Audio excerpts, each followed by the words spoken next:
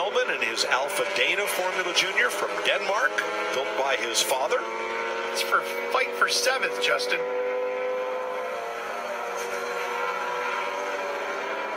Trying to reach Justin there. Let's see if we can get him. Justin, you got something for us in pit lane? Yeah, can you hear me down here? Yeah. It was interesting looking in the cockpit, Ralph. It was really the Formula Ford that I started racing in Europe was very similar to the inside of these Formula Juniors.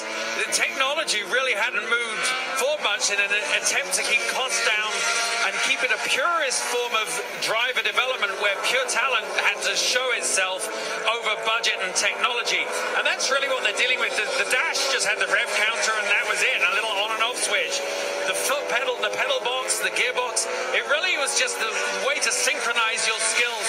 And I was just thinking at the start of the race, what it must have been like when you had 20 or 30 hot-blooded guys who wanted to emulate their heroes and get to the top of the sport in Formula One around racetracks in Europe.